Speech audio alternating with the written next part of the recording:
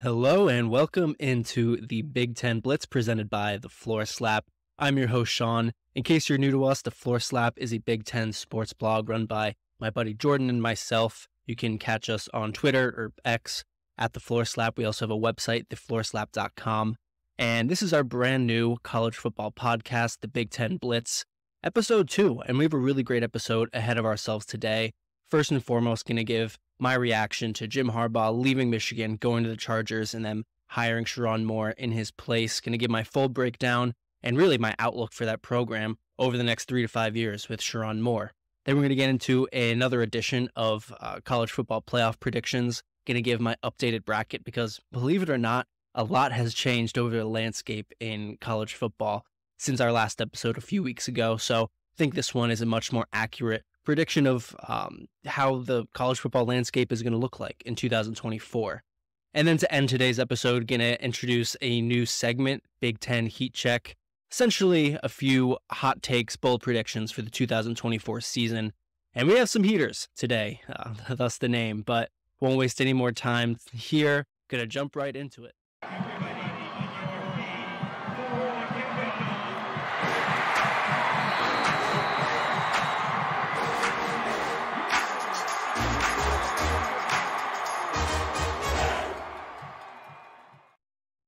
So to kick things off today, I feel like I have to address what's going on with Michigan, with Jim Harbaugh finally bolting for Los Angeles to join the Chargers after years of flirting with the NFL, and Michigan then hiring Sherrone Moore to be their full-time head coach. Before I dive into what's going on at Michigan, I want to address exactly why Jim Harbaugh decided to leave Michigan and finally go to the NFL, because I've seen a lot of people talking about, it was the state of college football, and NIL is the reason that pushed Jim Harbaugh out of the college game. Also, people say it was because of the mass exodus of talent that's leaving Michigan. They're famously graduating 40, 50 guys from a loaded 2023 roster. People have said that it's this mass exodus of talent that Jim Harbaugh wants to get out of Michigan before they have a down season. And I've heard people say it's because of the looming NCAA investigation. And the fact of the matter is that none of those are the reason that Jim Harbaugh left Michigan and went to the NFL. I mean, first of all, with the NIL stuff, believe it or not, Michigan's actually had a lot of success in the portal over the past couple seasons under Jim Harbaugh. I mean, just in the past 2 seasons alone, they've brought in 3 all Big Ten offensive linemen. They brought in Josiah Stewart last year, who's going to be their top returning pass rusher entering 2024, and A.J. Barner, who was their key blocking tight end this past year. He was a transfer addition. So Jim Harbaugh has adapted, and he has been active in the transfer portal. And then on the recruiting side of things haven't changed that much for Michigan over the past couple of years. I mean, they've always been a program that have thrived on bringing in 3-star guys that fit their culture and developing them over the course of years, rather than relying on blue chip 4- and 5-star recruits to come in and be immediate impacts and be ready to play in year 1 or 2. That hasn't been their MO, and it hasn't changed with the transfer portal. And, they have been able to bring in, under Harbaugh, a few of those blue chip guys. I mean, J.J. McCarthy, probably the first one that comes to mind, because remember, he was a 5-star quarterback. He was one of the top 100 players in his recruiting class.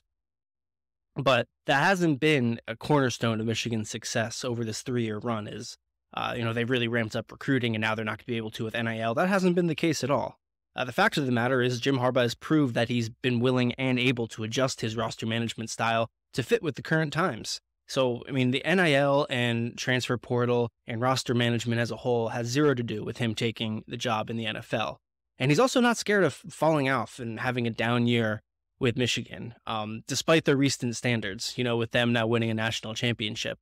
Because, believe it or not, before this 3-year stretch we're in right now for Michigan, Jim Harbaugh had really, really good teams there in 2016 and in 2018. And then after each of those years, Michigan kind of took a step back and failed to reach 10 wins. So he's already used to kind of the ebbs and flows of running the team like he does. I mean, developing talent and having most starters around for 3 or more years, and having a lot of guys return for a couple years, and then having 1 year where you lose double-digit starters. And naturally with that, is going to come a down year. He's used to the ebbs and flows of managing the roster the way he has been. So it's not like the talent level of Michigan next season is going to plummet them to a 6-6 season they are looking at an 8, 9, 10 win season next year, and I don't think Harbaugh, by any means, was scared of going 9-3 again. That's certainly on the table. And then there's the looming NCAA investigation. That's certainly a big deal for the future of Michigan football and Sherrone Moore's ability to sustain the kind of success that Jim Harbaugh has had at Michigan. But this investigation did not prompt Jim Harbaugh to go snooping around for other jobs and not prompt him to be like, oh, I should be looking at the NFL. It's not like if this investigation never even started that Jim Harbaugh would definitely be back in Michigan right now. Because the fact of the matter is he has always wanted to go back to the NFL ever since he was fired by the 49ers almost 10 years ago. I mean, back in 2021, after they beat Ohio State for the first time, he was on the verge of taking the Vikings job. I think he assumed he was going to get the offer, and then it ended up getting taken out from underneath him, and he returned to Michigan. But he would have left if he had received that offer. Last offseason, the Broncos were between Jim Harbaugh and Sean Payton. If they went with Harbaugh over Payton, Harbaugh would have left, despite that one more year campaign that Michigan had last year. He could have left each of the past 2 seasons, and he would have had no problem leaving without being a national champion at the college level. And he would have been okay with that because chasing a Super Bowl is his ultimate goal. It always has been, always will be, and I don't think he will stop coaching until he finally reaches that Super Bowl. So as much as Jim Harbaugh loved Michigan, I don't think anyone's arguing he's a Michigan man, but he likes the NFL more, and he wants to win a Super Bowl more than he loves Michigan. And that's the fact, and that's why he left, not because of any of those reasons. Moving on from there, though, Michigan made the obvious choice, elevated Sherrone Moore from offensive coordinator to become their new head coach.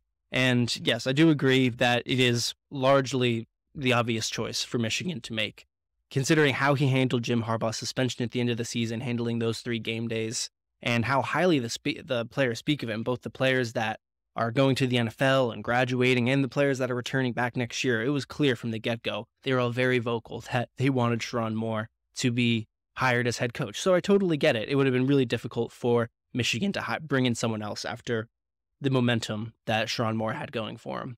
But considering that Michigan didn't even contemplate looking at other coaches, they didn't even consider an interview, they didn't even, make some calls to see what kind of big names would be maybe interested in looking into a program like Michigan, considering that was never even on the table. This seems to me, the move of hiring Sherrone Moore as full-time head coach, more of a decision to preserve some short-term success at Michigan rather than really setting up this program to be a power 3, 5, 10 years from now. And I'll explain what I mean by that. Michigan is already, as I've said before, losing 40-plus players to graduation. They were one of the most experienced, senior-laden teams in the history of college football last year. So naturally, we knew coming into last year that, coming into 2024, they were going to be losing a lot of players. And I talked about it on my last episode. They have lost some players that I think a lot of Michigan fans were kind of hoping would stick around and help this transition period a little bit more. But they are pretty bare bones. They're going into 2024 with single-digit starters. And if they did not hire Sherrone Moore as their full-time head coach, if they went with an outside hire that didn't have a direct relationship with this Michigan team and the coaching staff from the past few years, chances are Michigan would have lost a really good chunk of their 2024 recruiting class, and they'd be more heavily impacted by transfers out of the program because, we're a couple weeks removed away from that 30-day transfer portal opening for Michigan, and no projected 2024 starters have hit the portal yet. No guys that are expected to have a really significant impact next season have left, and that's great news for them.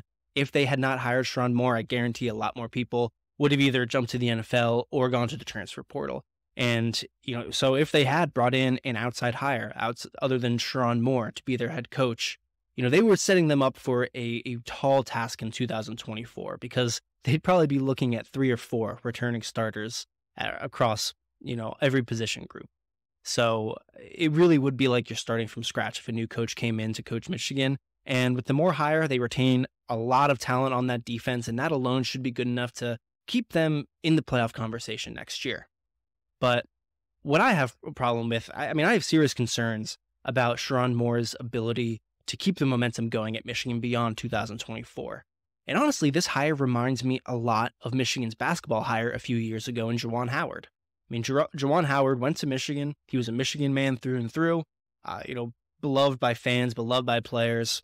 He was, it was a big time hire for them. He was a high energy coach that the players loved. He took over a roster that had loads of talent left over from John Beilein. And because of that, Juwan Howard had immediate success.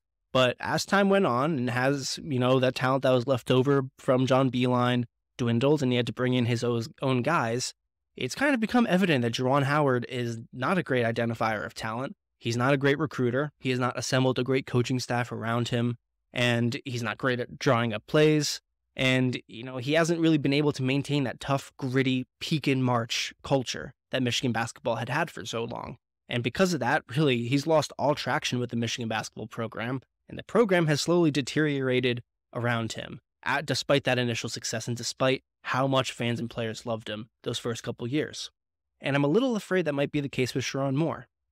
Because people right now seem to think that because he handled those 3 games at the end of the season without Harbaugh so well, and they were able to win those games, and the players loved him so much, and he had that iconic crying speech after they beat Penn State, and people seem to think because of how those games went that Sherrone Moore is ready to take over the program as a whole. But you also have to remember, during that 3-game suspension, Jim Harbaugh was with the team Sunday through Friday in full capacity. He had his full hands in the game plan that week. Michigan, as I've said a few times already had 40-plus upperclassmen on that team as well. I mean, that team was so experienced, they could have operated probably without a head coach. And I'm not even exaggerating there. I mean, essentially every starter on both sides of the ball were multi-year starters for Michigan. And because of, Jim Harbaugh being around during the week and because of how experienced this team was, I would argue that Sherrone Moore did not have that much more on his plate and those 3 game days than he usually did. I mean, he was already the play caller, and you add in a halftime speech and being more in charge of those second half adjustments, that's essentially what changed. And I don't think, with everything that was going on at Michigan at the time, the way people were talking about their leader, Jim Harbaugh, with how much scrutiny they were under, the national attention, and really just the negative talk that was surrounding a team that was as talented and as experienced as Michigan, Sherrone Moore really did not have to do that much to rally his team. I mean, the script was written for him. And, it's great to see how much players love him, and it's great to see, everyone from the fans to the players to the administration backing Sherrone Moore and being this confident in him because, you have to be. When you're transitioning from a coach like Jim Harbaugh, you have to be all in on the replacement if you want them to have success. But, we can't pretend that the sole reason Michigan was able to win those 3 games at the end of the regular season was because of Sherrone Moore and his coaching and genius. Having leaders like J.J. McCarthy and Blake Corum, Roman Wilson, Mike Sainristil, Rod Moore, Junior Colson, I could really go on. Having those types of leaders on the team made Sherrone Moore's job then manageable. And you have to remember, or you have to keep in mind, that there is a huge step up from being the offensive coordinator and play caller to being the head coach and essentially CEO of a big-time program like Michigan. I think given Sherrone Moore's limited experience, I'm not convinced that he is ready for all the responsibilities that fall on the head coach in the year 2024. First and foremost, you have to be able to delegate effectively. Head coaches cannot do everything nowadays. There is so much on your shoulders, and that's a big reason why fewer and fewer of the best coaches in college football, at least the offensive-oriented ones, call plays. It's something that head coaches kind of tend to give up now. And you also have to be able to hire a great staff around you and surround yourselves with coaches who can elevate the program and elevate specific position groups because, again, Sherrone Moore isn't going to have his hand in every offensive skill position group and the offensive line as much. He's not going to be able to spend as much time day to day really developing those players. He's going to have to be able to find coaches that are able to do that. And that goes back to delegating and be able to give trust that they can overtake those kinds of responsibilities. And then roster management as a whole is so much more complex than it was even just 5 years ago, let alone 10, 15 years ago in college football. You have to recruit 3 or 4 recruiting classes simultaneously.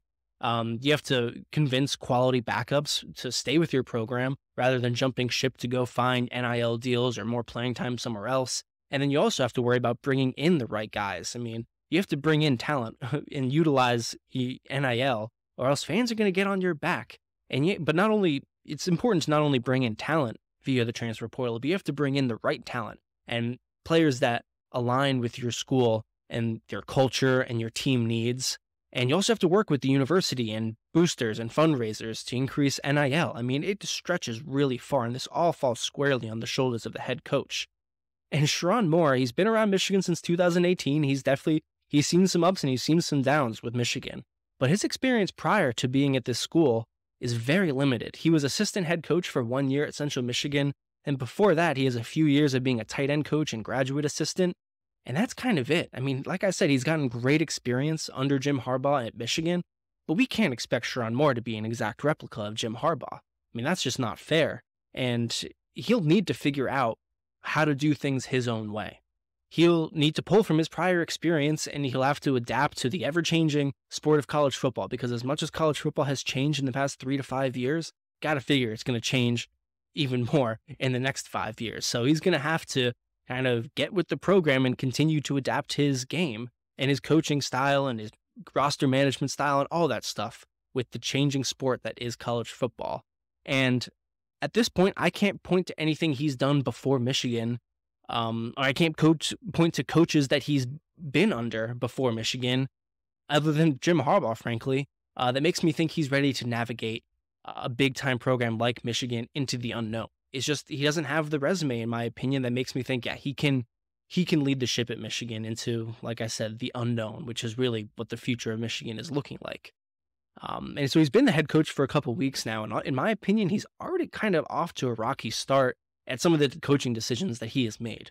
So he gave up play calling duties, or at least he intends to, which I think is smart. Like that decision, I mean, you saw Ryan Day had to finally do it this offseason as well for Ohio State. There's just so much going on in college football. It weighs on coaches a lot to have to call plays and worry about that, throughout the week when you're trying to game plan and you're also simultaneously recruiting and everything like that. So it is, I think I mentioned in the last podcast last week, there's actually, since the national championship game has been introduced in 1998, there's only been one head coach who called plays and won a national championship, and that was Jim Tressel back in 2022. And I think offenses have changed a little bit since Ohio State won that national championship. So it's a smart decision for him to give up play calling duties. But it sounds like he is keeping that offensive coordinator play caller position in-house and elevating quarterback coach Kirk Campbell to be the new play caller.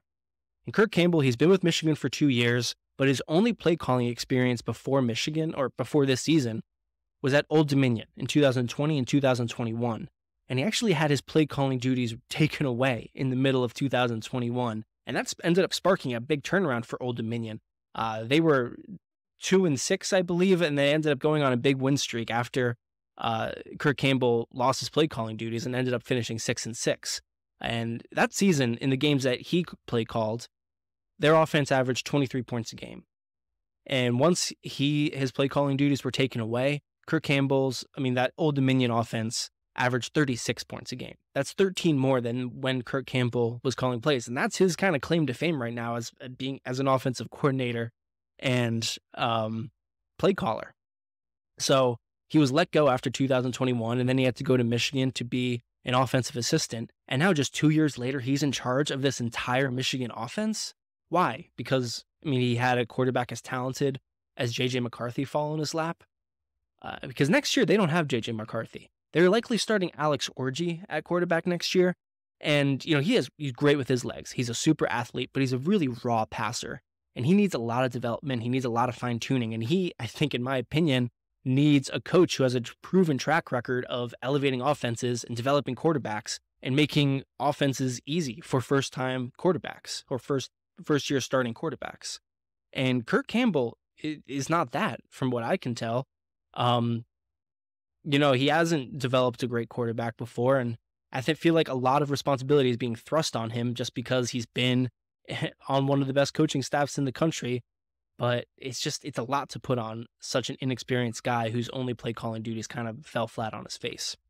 And Michigan's also losing defensive coordinator Jesse Minter, one of the best defensive coordinators in all of college football, and their director of strength and development, Ben Herbert. And you might think, director of strength and development, who really cares about that? But Ben Herbert's been with Michigan since 2018, and he's been integral to this team's culture of toughness that's been associated with them through this 3-year stretch. And honestly, if you ask Michigan fans, I think they're probably a little bit more upset about Ben Herbert leaving Michigan than Jim Harbaugh, because at least they had some expectations that Jim Harbaugh was going to be leaving. Ben Herbert was a big surprise, and you could tell, Michigan player reactions on Twitter were really taken aback by that announcement that he was going to be joining Jim Harbaugh in Los Angeles along with Jesse Minter. And, Sherrone Moore, once again, decided to promote people within to fill those positions. And I think, that's once again great for continuity in 2024. It would be terrible for this team and their culture and their trajectory heading into the future if Sherrone Moore or any other coach that they had brought in completely cleaned house and brought in an entirely new coaching staff and that didn't have any relationship with these players. That would put Michigan in a really tight bind. But I do think there is a happy medium between, cleaning house and having a completely new coaching staff and not bringing in a single outside hire, which is what Sherrone Moore has done so far. And, we're pretty late into the hiring cycle to really build out a coaching staff. It's looking like Michigan will go into next season without a single outside hire. And it kind of seems to me like Sherrone Moore is looking around at these lower end assistants at Michigan that they've had the past couple of years and thinking, yep, this is good enough to compete for a championship again. Never mind the fact that we're losing 50 players to the NFL, to the portal, to graduation, but this coaching staff is good enough.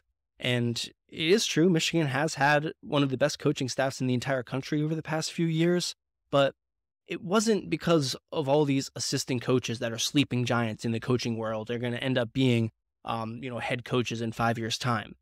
Some of them very well may be sleeping giants in the coaching world. I mean, we might see a lot of these guys shoot up through the ranks really quickly, but make no mistake, it was Jim Harbaugh that was made everything work. He was the architect behind this entire program. He was the beacon that led Michigan through plenty of rocky times over the past 9 years. And he was the one that handpicked everyone in that coaching room. And I'm telling you right now, Sherrone Moore, Kirk Campbell, and Steve Klingscale, who is the replacement defensive coordinator now, them alone, they are not enough to lead Michigan to Big Ten championships and college football playoff appearances all by themselves over the next 5 years. Because when the talent starts to dry out, and Michigan, I think, is going to wish that they had a coach, whether it be a head coach or a big-time coordinator, they're going to wish that they had someone on this coaching staff that had experience winning at the highest levels of college football outside of the past 3 years at Michigan. They're going to wish that they had a Bill O'Brien, Chip Kelly, a Joe Brady, or Glenn Schumann, Georgia's co-defensive coordinator. They're going to wish they had someone like that outside of 2024 when this talent starts to dry up a little bit. And believe me, the talent will dry up at Michigan. Michigan's last 2 recruiting classes were outside the top 15. The 2025 class, which is very early, mind you, is off to a really slow start. They only have 3 commitments so far outside of the top 30 nationally. And I mean, the reality is Jim Harbaugh brought Michigan out of a big recruiting slump. I mean, before he got there, Michigan was going through a stretch where they were barely bringing in recruiting classes that were in the top half of the Big Ten. And so I don't expect them to fall back to that kind of level, but to think that there won't be a drop-off in recruiting without having a guy like Jim Harbaugh in your program, I think to think there wouldn't be a drop-off would be kind of ignorant. And a drop-off from having, marginal top 15 classes, you got to think now they're going to be having like marginal top 25 classes. And, that's a big drop-off in the kind of talent that's consistently coming into your program and in filling those pipelines. And I think Sherrone Moore is going to lean into that developmental attitude that Michigan has really embraced. And don't expect to see many, if any at all, top 10 classes come out of him. And if that's the direction that he's going to go into, if you're going to rely on bringing in 3-star type guys and, developing them over 2, 3, 4 years and hoping they stick around for, 4 or 5 years and be multi-year starters, if that's the route that he's going to go, which I think it will be because it's kind of been Michigan's calling card the past few years, you need to have a great coaching staff. You need to have a coaching staff that knows what they're doing, that knows how to recruit players, how to recruit the right players, how to keep them around, and how to develop them. And I think Sherrone Moore's inexperience, the coaching decisions he's made so far, not bringing in anyone from the outside to try to elevate this program a little bit, with Jim Harbaugh no longer in the building, and I think Michigan's general history of hiring in general has me concerned that Michigan will have that great coaching staff to lean on. And when I say Michigan's, history of making questionable hires, let's not forget that Jim Harbaugh went through a plethora of offensive assistants and offensive coordinators in those 6 years before he really figured out the offense in 2021. It took him a while to kind of figure out the right coaching staff to have. And Michigan as a university, in the past 35 years, they've only had to hire 3 head coaches. One was Jim Harbaugh, who went to Michigan and I think was more so recruited by the fans than anyone else. There wasn't a whole lot of canvassing that Michigan had to do to fill that job in 2015. And then before that, it was Brady Hoke in 2011 and Rich Rodriguez in 2008. Those are the only 2 hiring decisions they've had to make in the past 35 years. And both of those were really bad hires. Michigan went 46-44 under those 2 head coaches, a combined 3-16 versus Ohio State, Penn State, and Michigan State, 0 Big Ten titles, and 0 BCS or New Year's 6 wins. And I mean, those were just objectively bad hires because you have to remember Rich Rodriguez came in with that spread option attack from West Virginia that he made so famous with Pat White. But installing an offense like that required a complete overhaul of the roster that was built for a pro-style offense under Lloyd Carr. And he finally started to get it turned around in year 3, but then Michigan fired him right as he was, finally got to a bowl, finally had some momentum in the program, and they fired him for Brady Hoke, a Michigan man who ran that classic pro-style offense that Michigan fans were missing. But that, once again, required a complete overhaul of the roster that was built for the spread option attack to go back to the pro-style offense. And this was before, NIL and the transfer portal. It was much more difficult. It took several years to really revamp a roster like that. So, I mean, those kind of just illogical hires have followed Michigan and really haunted them for a lot of their history. And now they make this decision with Sherrone Moore, which, again, I understand, but it's almost like that experiment with kids, where you can give them a marshmallow, or you ask them, do you want 1 marshmallow right now? Or you can have 2 marshmallows, but you have to wait an hour. And, taking 1 marshmallow right now is going to taste really good in the moment. And when you look at all the other kids in the room that chose 2 marshmallows in an hour, and you have your 1 marshmallow and you see them without one, it's going to make you, in the moment, make you feel like you made the right decision. But then you wait an hour and you get to see all the other kids eating their 2 marshmallows, and you're going to wish you made the other decision. And this Sherrone Moore hire is and his decision to retain every coach on the coaching staff and not bring in anyone from the outside, I think is kind of like deciding to take that 1 marshmallow right now. Because, I mean, keeping Sherrone Moore and keeping that coaching staff intact and not bringing in anyone else, I think is a big reason why they retained the players they did, and a big reason why they will still win 9 or 10 games next year and will be contending for the college football playoff. Again, thanks to the talent that Harbaugh left them. But in 3 to 5 years, when, the Sherrone Moore charm wears off a little bit and the roster is full of players that are handpicked by Sherrone Moore and his new staff, and they no longer have a consistently top 5 defense nationally to lean on to make their conservative offensive approach work. And once, there are a few steps behind Ohio State again, once Michigan's going 8-4 in a few years, because I think all of this is going to happen under Sherrone Moore. I think when that starts to happen in 3 to 5 years, I think Michigan fans are going to really wish that they had taken a bigger swing on this head coaching hire than just kind of settling for Sherrone Moore, because it was the logical decision and because the players really wanted to. And at that point, too, the problem will be that Michigan won't be as appealing of a job as it is right now. I mean, if you were going to make a big-time head coaching hire, now is the time to do it, coming off a national championship. I mean, that's as appealing of a job as Michigan has ever been. And you know what? Sherrone Moore proved me wrong. I could be dead wrong about this, and he could carry everything that Harbaugh accomplished. He could take everything that he learned from Harbaugh and bring them into the future and keep Michigan in power. But given what I've seen out of his experience and what he's done so far, I am skeptical about that. So essentially, to sum up, the Sherrone Moore hire at surface level makes sense. It helps keep a lot of pieces of this team together and will allow Michigan to make a run at the playoff in 2024. But I'm just not convinced that Sherrone Moore is the answer for long-term success at Michigan. And frankly, if I'm ranking my top 10 programs over the next 5 to 10 years, Michigan probably isn't in there. But that's enough about Michigan. I've been talking about them for quite a lot. We're going to move into our next segment now, College Football Playoff Predictions 2.0 edition for February, because believe it or not, a lot has changed since the last time we did this.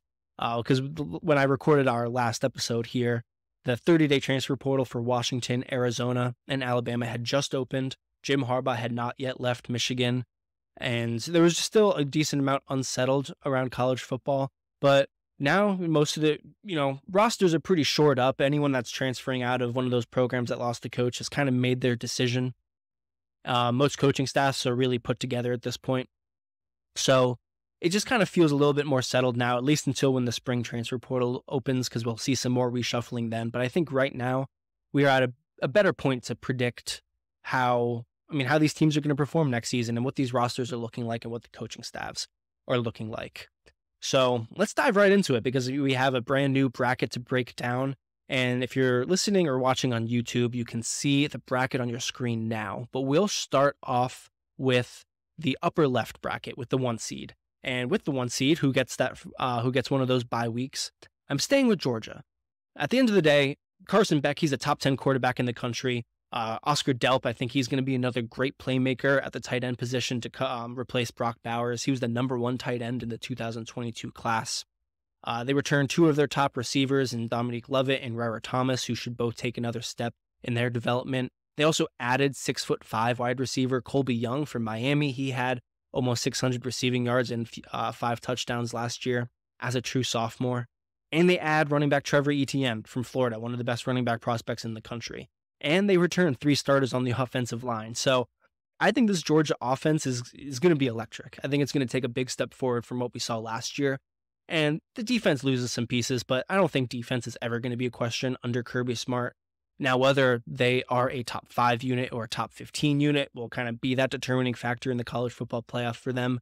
And that'll be the determining factor in whether they can win a 3rd title in 4 seasons. But at the end of the day, I think Kirby Smart has earned that status of just, going into every season knowing that they're going to have an elite defense. He's done it enough. I'm kind of putting my blind faith in that defensive side of the ball with him there. And, either way, no matter how good this defense is, I think there's enough talent on this Georgia roster to win the SEC, secure one of the top 2 spots in the college football playoff. And the main reason they're number 1 right now is because I think they have the highest floor of any team in college football. They might not reach the highs that we saw in those back-to-back championship runs, but they're going to be a really good team. And they're a very safe number 1 to have right now. So Georgia in this bracket will be awaiting the winner of Notre Dame and Penn State, that 8-9 matchup. So Notre Dame would host that game because they're the 8th seed. And I really like Notre Dame because this defense is absolutely loaded. They're easily going to be one of the top 5 defenses in college football next year.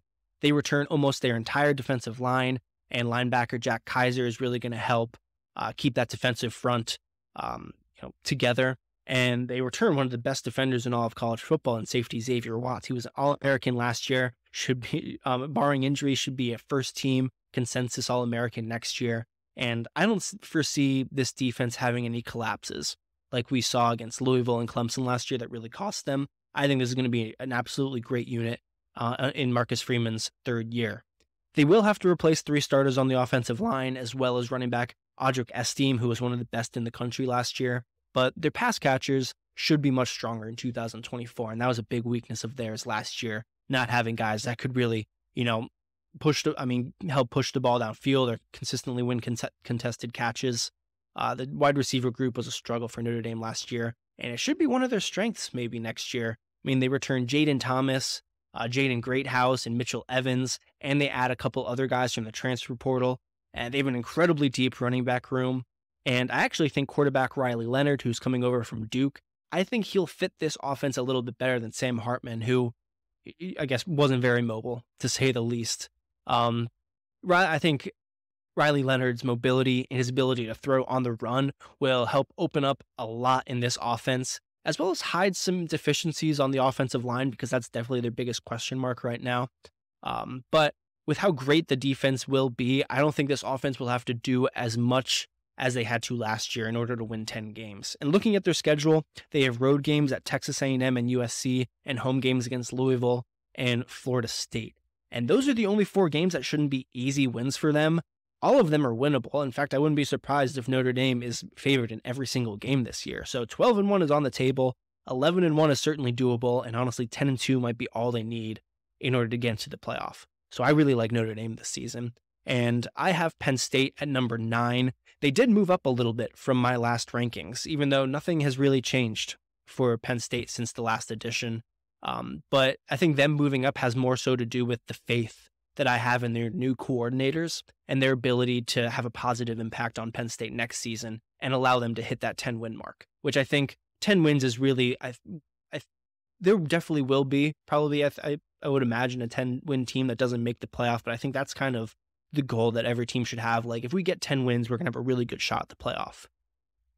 And yes, wide receiver is still a question mark for Penn State. They just simply weren't good enough at that position last year, and their only addition so far has been Julian Fleming from Ohio State, who's, I think, a reliable number 3 receiver to have, but he is not the alpha wide receiver one that a lot of people expected him to be coming out of high school. So they do return Keandre Lambert-Smith, who's still a great deep threat, still has great speed, and is a really good athlete.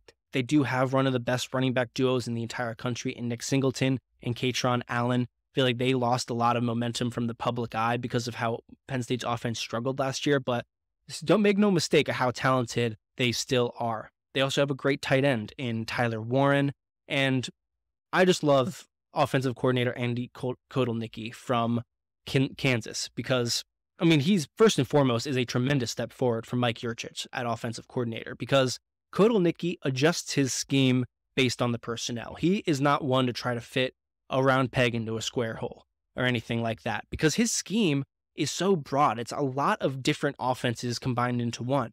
At its base, it's essentially a pro-style offense that just uses a multitude of formations and a lot of modern spread concepts.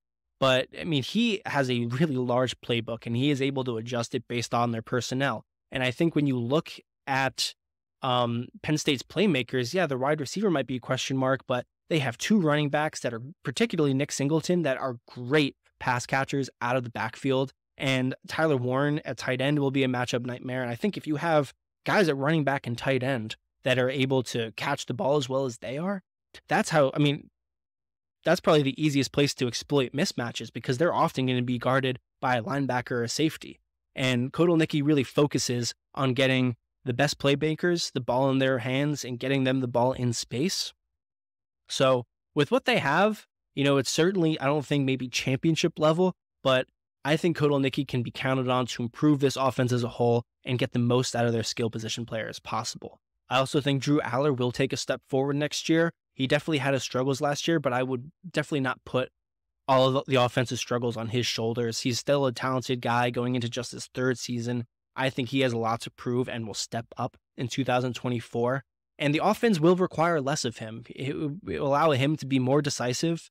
And like I said, Kotelnicki's scheme will elevate the skill position players and mask the losses that they have on the offensive line. So as a whole, I think Penn State's offense will get better. The defense does lose a lot, but they also return a lot with guys like linebacker Abdul Carter, defensive tackle Devon Ellis, and safety Jalen Reed. All will be on the All Big Ten watch. And I think Penn State could very well have a top 10 defense in the country next year, which means the offense, which I definitely think will get better, they won't have to move mountains in order to reach 10 wins. And Penn State plays USC, Wisconsin, Ohio State, and Washington. Those are their 4 tough games on the schedule next year. I think it's definitely tough to predict them to beat Ohio State, even though they are getting that game at home. But they should be favored in those other 3 games, USC, Washington, Wisconsin. And I think 11-1 is certainly on the table and could be a really good bet for Penn State. So that is the upper left little bracket. You have Georgia awaiting the winner of Penn State at Notre Dame. And then below them, we have the 4 seed, Florida State, who is my preseason ACC champion. I think DJ Uiagalelei coming to Florida State is going to make that matchup with Clemson really, really interesting. But also keep in mind, ACC also got rid of their divisions. So that game could very, very well be a warm-up for the ACC championship game. But I have Florida State as my preseason ACC favorite, mainly because of my faith in Mike Norvell. I love the trajectory he is going in with Florida State, and I definitely have more faith in him right now than I do Dabo Swinney, based off of what I've seen the past couple of years. Florida State does lose a lot on their defensive front, but they returned linebacker DJ Lundy, who should keep that defensive front kind of knitted together. He'll be the leader of that defense.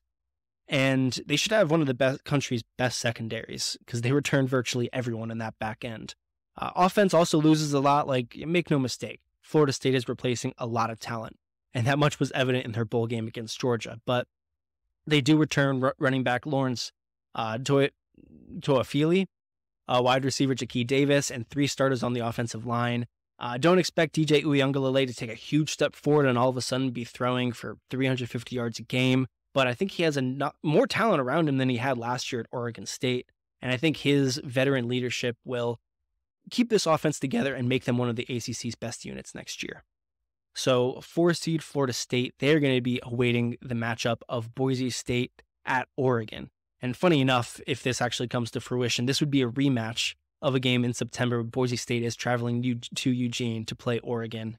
And a side note here, because this is something that kind of went over my head a little bit, and when I did my last predictions for the playoff bracket, when this format was instituted, we had the 5 Power 5 conferences, and so the playoff included those 5 conference champions and then the 1 highest ranked Group of 5 conference champion.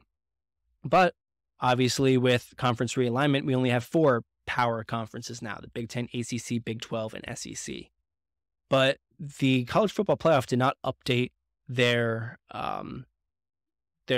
how they run the playoff. Essentially, they didn't update it to account for that. So there's still the 6 highest ranked conference champions going to the playoff, which means we're going to see 2 Group of 5 teams, 2 Group of 5 conference champions make the playoff. So in this case, Boise State gets the 12 seed. That makes them the second Group of 5 team that I have in the playoff. And honestly, I think picking Group of 5 teams at this point in the offseason is kind of like shooting darts at a dartboard with a blindfold on.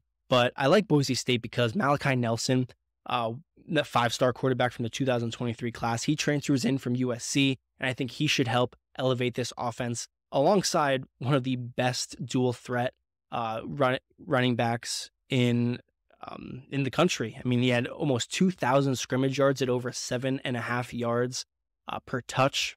And Spencer Danielson, who was their interim coach last year, really kind of sparks the season at the end of the year. He's now their permanent head coach and seems to have some momentum in the Boise State program for the first time, seemingly since Chris Peterson left for Washington. And that was ages ago now.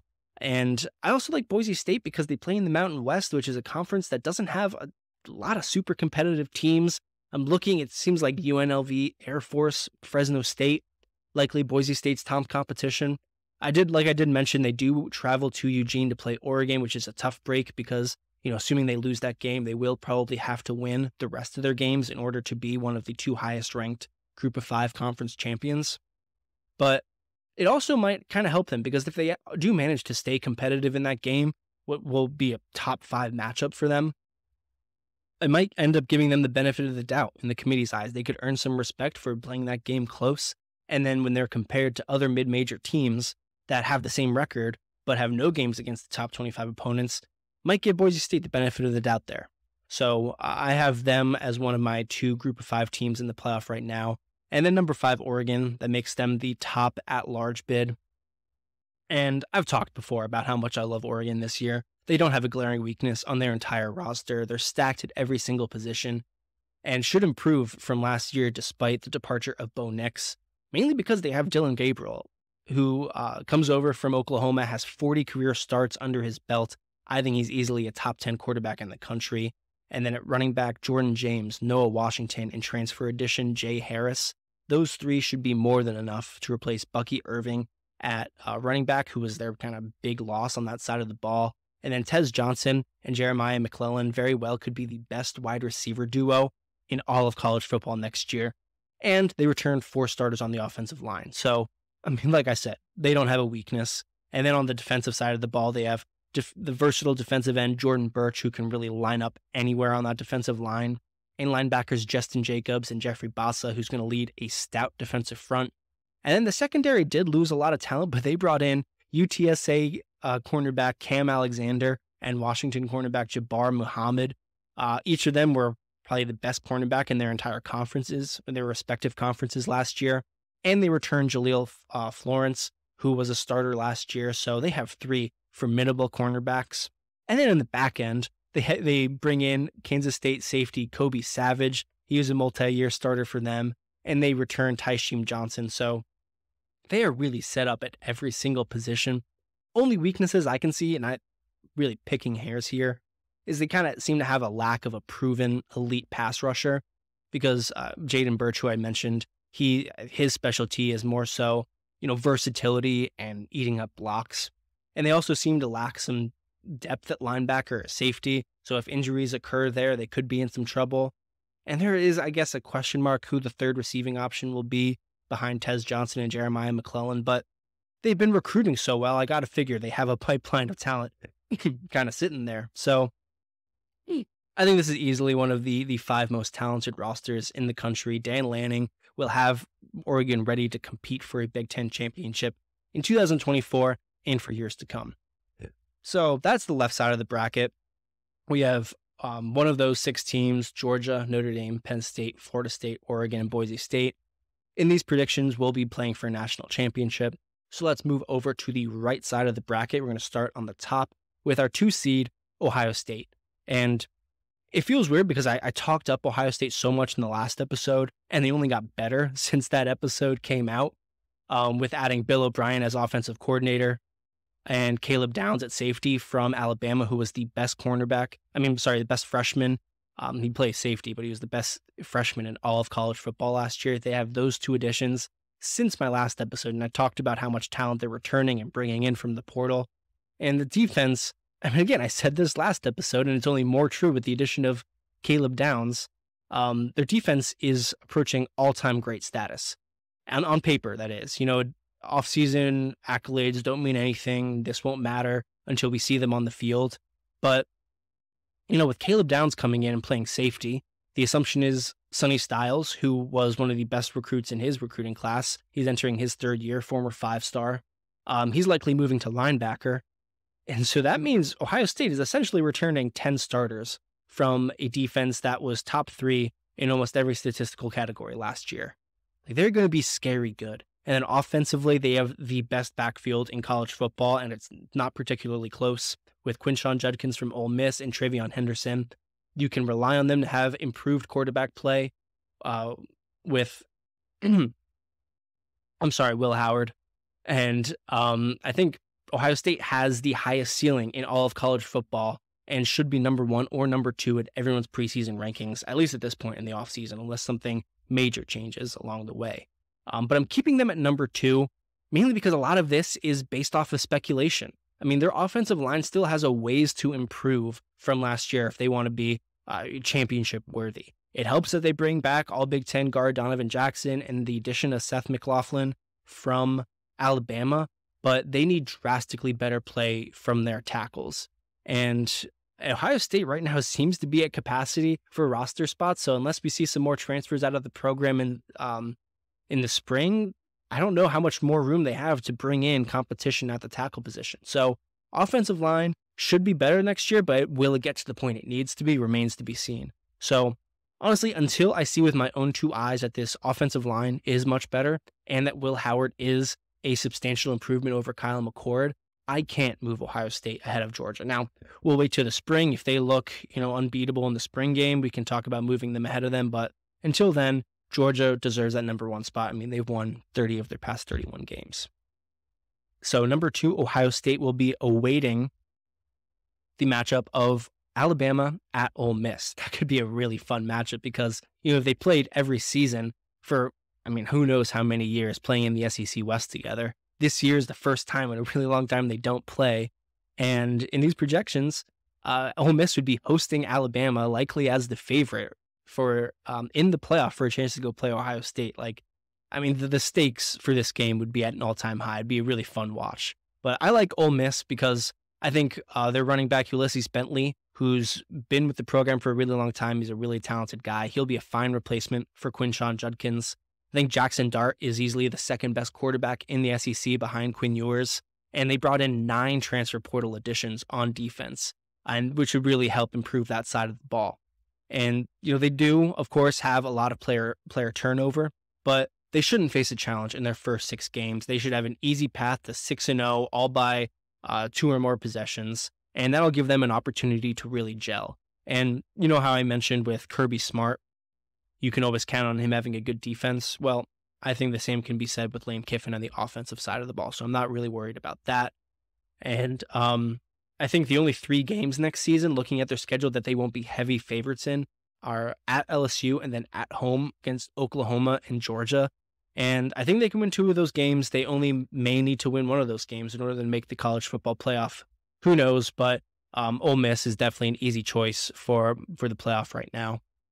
And then Alabama. They definitely slipped from my last edition, but I'm keeping them in the playoff because, despite Nick Saban retiring, despite all the transfers out of the program, I believe that Kalen DeBoer will have as much, if not more, talent on this Alabama team than he had at Washington last year. I mean, the glue of this defense and linebacker Deontay Lawson returns. They'll have one of, if not the best, defensive line in the SEC. Jalen Milroe returns on offense, should be one of the preseason Heisman favorites next season. And then running back Justice Hayes should boost a running back room that simply never fails to produce. Seems like, every year for the past 20 years or so, they've had, an NFL caliber, All-American type running back there. So I don't expect that to change next season. So offense as a whole may even get better than last year. And this pick more so is just the faith in the foundation that Saban left behind at Alabama. Because as of today, I'm expecting a team that's recruited as well as Alabama has and brought in a seasoned, experienced coach like DeBoer. I'm expecting a team like that to make the college football playoff. They are the 10 seed, which of course means that is the last at-large bid that we're giving out. So the last portion of the bracket below Ohio State, our bottom right quadrant, 3 seed, Big 12 champion, or my preseason Big 12 favorite, Oklahoma State. And I mentioned this on the episode last week too. I think both sides of the ball should improve from last year. On defense, linebacker Colin Oliver and safety Kendall Daniels give Oklahoma State 2 leaders and potential All-Americans in the back end of that defense. And I think having a strong back end of the defense is going to be key in the Big 12. I expect that to be a pass-happy conference next year. Defensive coordinator Brian Nardo enters his 2nd season. Oklahoma State got better on the defensive side of the ball in the back half of the season. I expect that side of the ball to get better next year. And then on offense, I don't kid when I say they return everyone on the offensive side of the ball. Quarterback Alan Bauman got a 7th year. Running back Ollie Gordon decided to come back despite the fact that he had an absolutely ridiculous season last year and could have contended for the RB1 in the 2024 NFL draft. He decided to come back, and they return all 5 starters on the offensive line. I think Oklahoma State is gearing up to be one of the more experienced teams in college football, and that's really what wins in November. So they're definitely my preseason favorite to win the Big 12, but that's going to be a really interesting conference. I also consider Utah, Arizona, Kansas State, Texas Tech as Big 12 champs. And all of those, I think, could challenge for at-large bids as well. But I do, at the end of the day, have a hard time seeing the Big 12 get more than 2 teams in. So that'll be a really interesting conference to watch. But right now, Oklahoma State is the only team I have coming out of the Big 12, and they earned that number 3 seed. And then they would be awaiting the matchup of Texas and Liberty. Texas, bloated at running back and wide receiver. They've recruited the offensive skill positions as well as anyone in the country over the past few seasons. But they're mainly this high because of the return of Quinn Ewers. He is simply why I have Texas so high. I think he's going to have a Herculean season next year and be the consensus quarterback 1 in the 2025 NFL draft. They do have some question marks on defense. They're going to have to replace defensive tackle T'Vondre Sweat, who's an absolute wrecking ball. And they'll have to retool their secondary, but I think Quinn Ewers and this offense should be able to keep Texas in every game this season, and I trust an experienced quarterback like Quinn Ewers to elevate his play when it matters most. And they would be hosting Liberty. They are the 11 seed, which means they are the top group of 5 conference champion that I have in the playoff. And again, this is mainly has to do with who they return at quarterback. Caden Salter, he checked out the transfer portal, I guess didn't see what he liked, comes back to Liberty, and he returns along with Liberty's entire backfield from 2023's top rushing offense.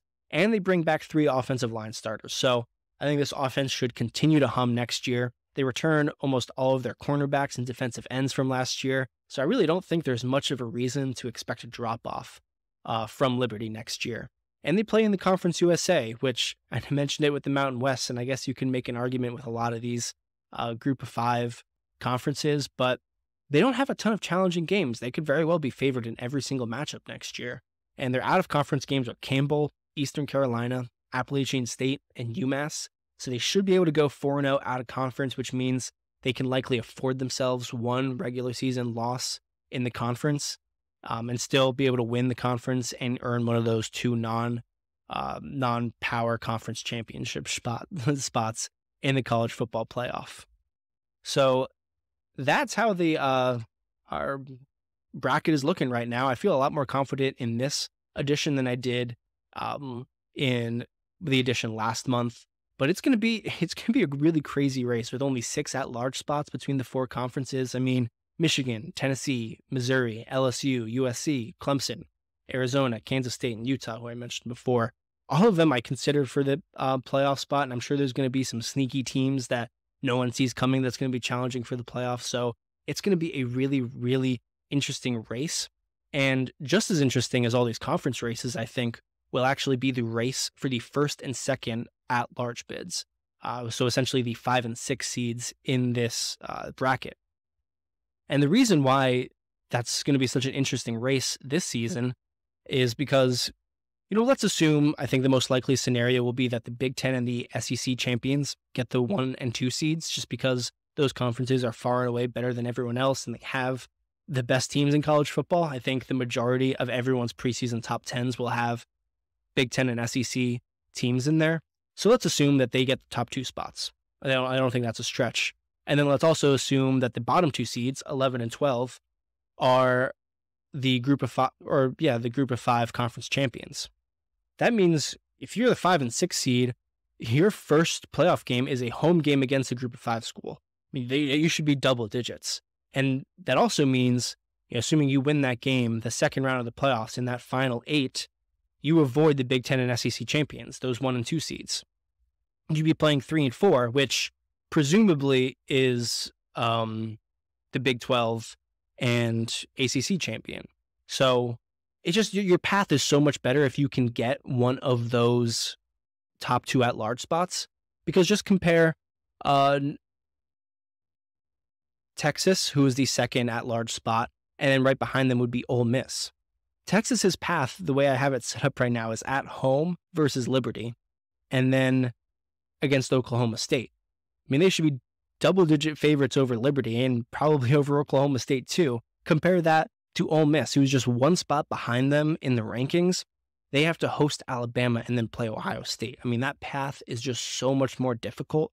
So that's just a little kind of side story that I think is interesting in the playoff next season, is that the conference races are going to be really interesting, but just as interesting as well will be the race for the top 2 at-large spots, those 5 and 6 seeds. But there you have it, the February edition of our projected playoff, and we'll continue to update this throughout the offseason as things change, but definitely feel a little bit better about this one than the January. And our final segment on episode 2 of the Big Ten Blitz is a new segment, and another one that's going to be recurring as we progress throughout this offseason, Big Ten Heat Checks. This is essentially just hot takes or bold predictions, this time tailored for the 2024 season. So heat check number 1, going to go with Ohio State and Oregon. I think that they're going to play each other 3 times in 2024. First, on October 12th in Eugene. Second, in the Big Ten Championship. And third, in the college football playoff, because I really think that both of these teams are that good. Their coaching staffs are that good, and they're that talented that they will both be playing in either the college football playoff semifinals or maybe even meeting up in the national championship. And the reason this is a hot take is because this would be the first time since 1887 that 2 teams would play each other 3 times in the same season.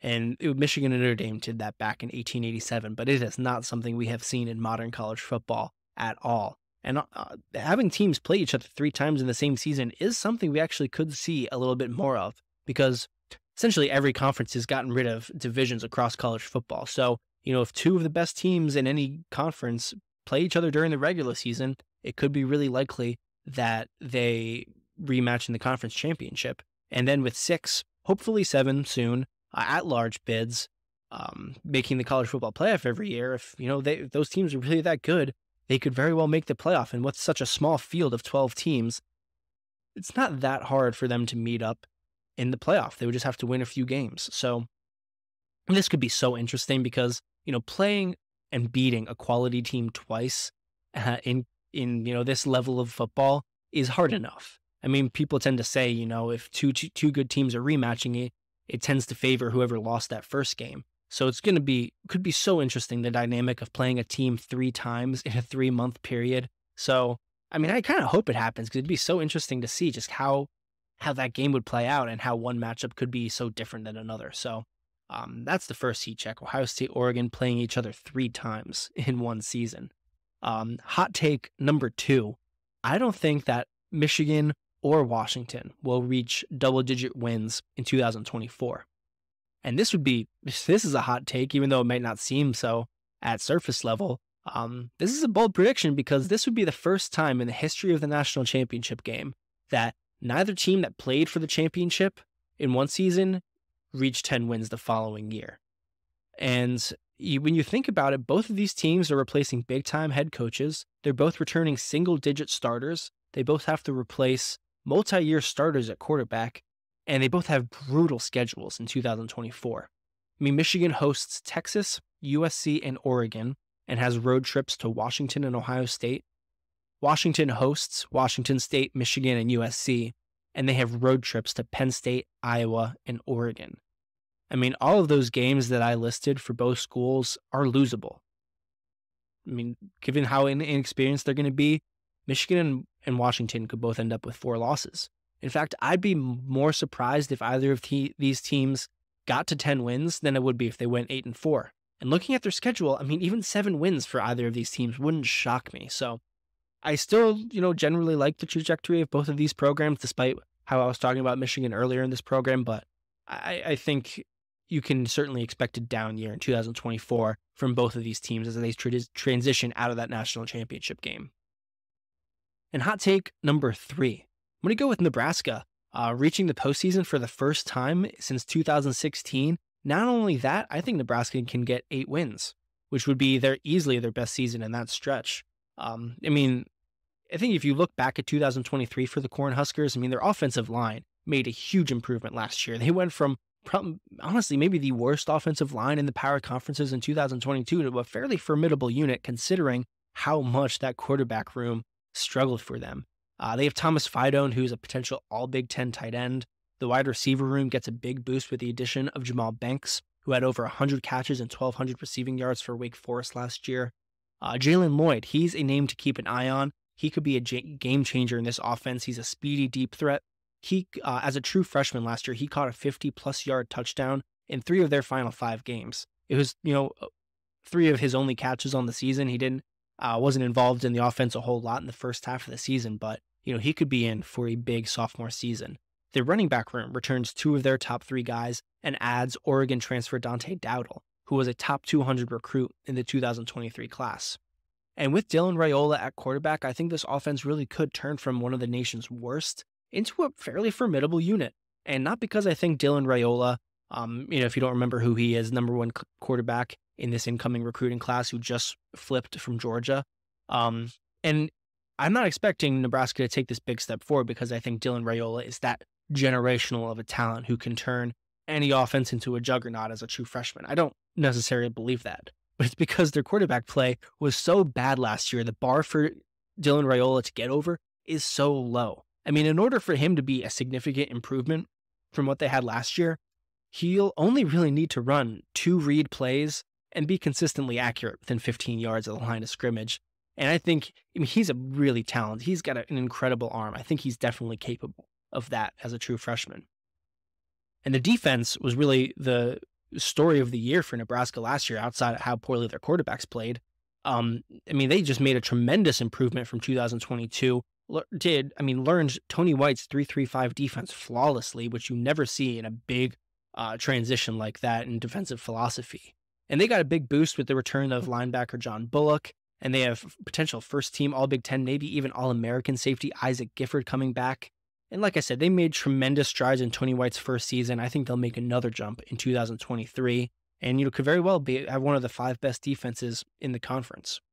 And looking at Nebraska's schedule, they should be favored in their first 7 games. In that stretch, they do have home games against Colorado, Northwestern, and Rutgers, and road trip to Purdue. And those games all definitely pose challenges for Nebraska, but I think they can certainly be 6-1 entering the final stretch of their schedule, which is Ohio State, UCLA, USC, Wisconsin, and Iowa. And that's a tough stretch, no matter who you are. But, maybe if they already reach bowl eligibility by the time they hit that stretch, they could play a little looser because they've already achieved bowl eligibility. And I think any Nebraska fan would agree that is, the floor that they have to reach in 2024 before a panic button is hit. So, if they kind of play a little bit looser, if they kind of, I think they could pull off an upset or two, and I wouldn't be shocked if they win 2 of those final 5 games. And they could set themselves up for a pretty nice bowl game and a surprise season. So I really believe in Matt Rule. I really like the trajectory he's taking Nebraska, and they didn't quite meet expectations last season, but I think this year will be the year that they kind of take that step forward. And my 4th and final Big Ten heat check comes out of Iowa. I think 2024 is going to be Kirk Ferentz's last year at Iowa. And I didn't think of this until recently because honestly, there is plenty of reason around optimism for Iowa right now. I mean, defensive coordinator Phil Parker returns. He's been having that unit humming despite how much talent they lose on a year-to-year basis. Defensive backs Jamari Harris and Sebastian Castro, they both surprised me with their decisions to come back next year. They should be preseason all Big Ten players. But they do lose just an ungodly amount of talent in the defensive front. I mean, almost everyone, every starter on the defensive line and linebacking core was like a 5th-year senior last year. They lose a lot. So, I mean, this is Iowa. They still have Phil Parker. They still have Kirk Ferentz. They should still have a really good defense, but I just don't, the defense took a step back a little bit from 2022 last year, and I think it's just going to take another step back again in 2024. And then with Iowa, you can't help but turn your focus to the offensive side of the ball because of how dismal they have been for the past few years. And I had some optimism because, they got rid of offensive coordinator Kirk Ferentz's son, and they had a pretty extensive search for an offensive coordinator, and they return a lot. Majority of their offensive line comes back. Caleb Brown, wide receiver who transferred from Ohio State last year, he kind of caught fire towards the end of the season last year. I think he could be in for a big year. Cade McNamara returns. I mean, LaShawn Williams and Caleb Johnson, a couple great running backs. They have a strong running back room. So it seems like they have pieces there. They just need an offensive mind that's willing to innovate and kind of bring this offense into the 21st century. And then they landed on Tim Lester. Chances are you have never heard of Tim Lester because you are probably not a fan of MAC football. But he was Western Michigan's coach for 6 years. He went 37-32 over those 6 seasons, but he was fired after 2022 because he went 5-7, and the offense, and this is, an offensive-oriented coach, Western Michigan's offense that year was outside the top 115 in scoring and total offense. So he was fired from Western Michigan, had to go take a senior analyst position for the Packers. And now he's back as offensive coordinator for Iowa. And when I saw this news, I probably had the same reaction as every Iowa fan. Like, really? This is the best you could do? I mean, this had to be their 10th or 12th choice. I mean, they had to have such a long list ahead of him because there are so many offensive coordinators and assistants out there that they could have called. And I mean, I hope they at least tried. And I don't know what would hurt more, the fact that they might not reach out to a good coach, or that the Iowa job is this undesirable. But this hire gives me no faith in their offense. And call me a skeptic, and I really hope they prove me wrong, because it'd be great to see Iowa kind of regain some momentum on that side of the ball, because I just certainly think they have some talent that's been criminally underutilized over the years. But I look at Tim Lester's resume, and I don't see anything that makes me think he can get anything more out of this offense than what we've seen over the past few years.